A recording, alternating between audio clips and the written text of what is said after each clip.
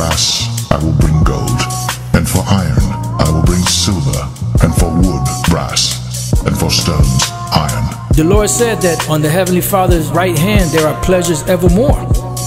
And it says that I have not seen, neither ear heard the things which the Lord hath prepared for them that wait for him. You know, there's a whole nother world of greatness that awaits us when the kingdom of heaven is established. It's not seen in this society. In this society, we only see carnal things that reason offers in this society. But when the kingdom is established, the Lord is going to open us up to a whole nother world, you know, of pleasure, of knowledge, of wisdom, understanding, you know, can't even be put into words, you know, because our imagination only goes but so far. And the city was pure gold like unto clear glass. And the foundations of the wall of the city were garnished with all manner of precious stones.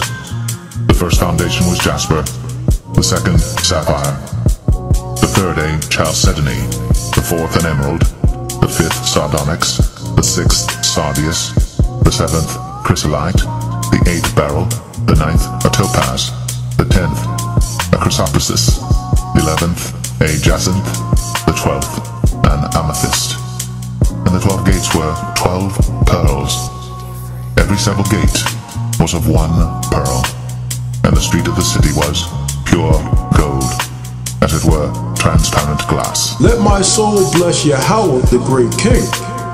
For Jerusalem shall be built up with sapphires and emeralds and precious stones, thy walls and towers and battlements with pure gold. And the streets of Jerusalem shall be paved with beryl and carbuncle and stones of Ophir. And all her streets shall say, Hallelujah. And they shall praise him, saying, Blessed be Yahweh, which hath extolled it forever.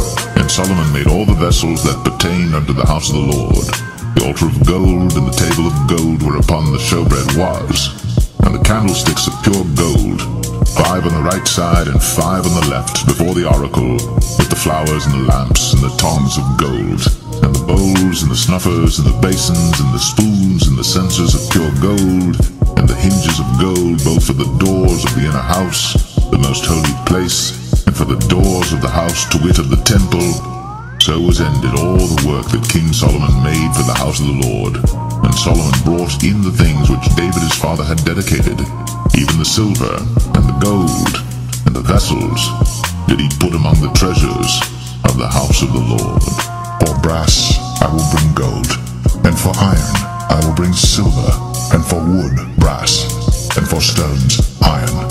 Now the weight of gold that came to Solomon in 1 year was 666 talents of gold. Beside that he had of the merchantmen, and of the traffic of the spice merchants, and of all the kings of Arabia, and of the governors of the country. And King Solomon made 200 targets of beaten gold. 600 shekels of gold went into one target. And he made 300 shields of beaten gold. 3 pounds of gold went to one shield, and the king put them in the house of the forest of Lebanon. Moreover, the king made a great throne of ivory, and overlaid it with the best gold. The throne had 6 steps, and the top of the throne was round behind, and there were stays on either side on the place of the seat, and 2 lions stood beside the stays, and 12 lions stood there on the one side, and on the other upon the 6 steps. There was not the like made in any kingdom. And all King Solomon's drinking vessels were of gold, and all the vessels of the house of the forest of Lebanon were of pure gold. None were of silver. It was nothing accounted of in the days of Solomon. But the king had at sea a navy of Tarshish, with the navy of Hiram. Once in 3 years came the navy of Tarshish, bringing gold and silver, ivory, and apes and peacocks.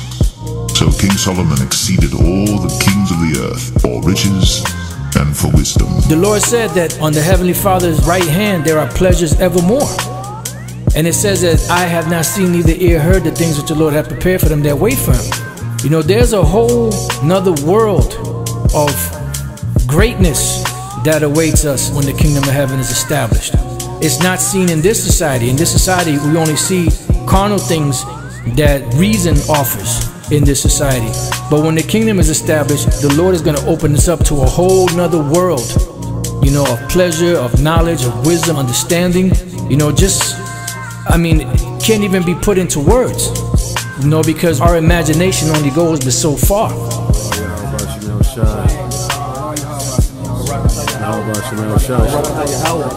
Barakatah Yahawashi, Barakatah Yahawah, Barakatah Yahawah, Barakatah Yahawashi.